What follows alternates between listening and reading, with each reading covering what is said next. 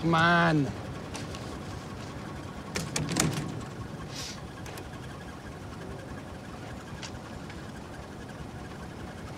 Right. Yeah. Hey.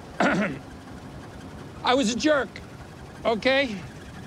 So I will pay you what I owe you, plus interest, if you just let me come through.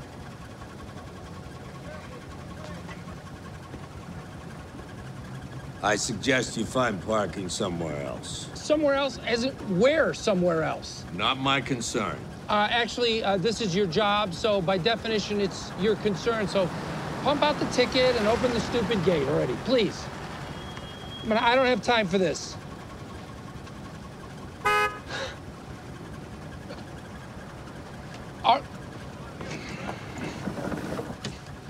What? Hey, I'm gonna park right here. I don't think you want to be doing that. Oh, yeah?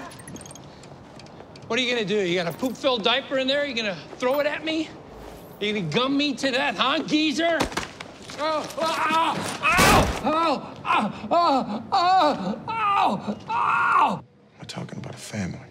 Mom, dad, 2 kids. Lawyers got this bullshit theory about them staging this, right off with the money.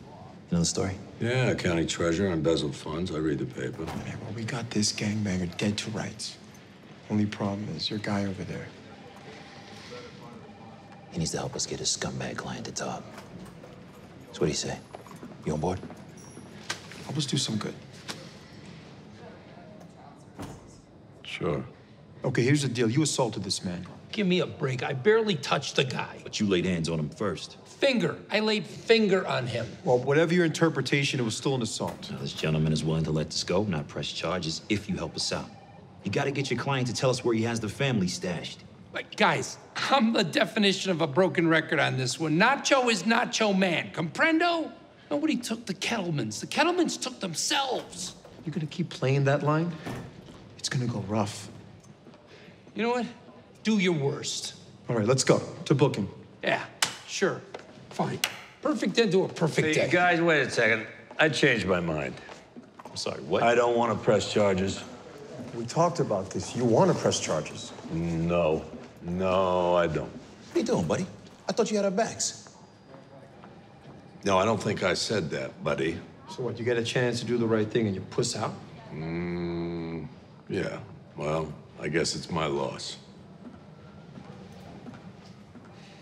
Hey, Cagney, Lacey, when you realize how wrong you are about all this, I'll take an edible arrangement as a sorry, heavy on the pineapple.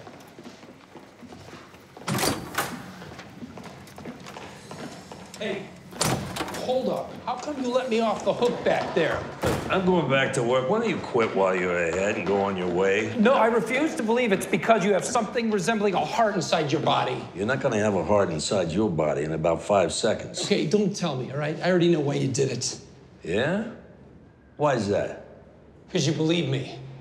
That family kidnapped themselves. All right, I believe you. I knew it! I knew it! Finally, someone believes me!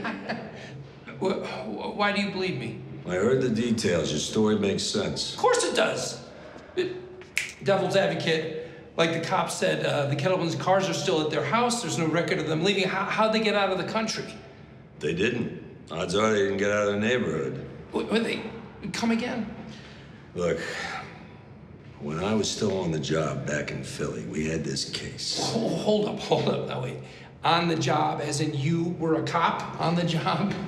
This bookie disappeared after the Super Bowl. Cowboys, Steelers, took $6 million in bets and skipped town when things didn't go his way. Now, everybody thought he was on the beach in the Bahamas or dead in the Jersey Pine Barrens. Wasn't the case. He was 2 doors down from where he lived in a foreclosed house. Hid there for 6 months without anyone suspecting. But why? Why not run? Now, that's what everybody expects. It's human nature to want to stay close to home.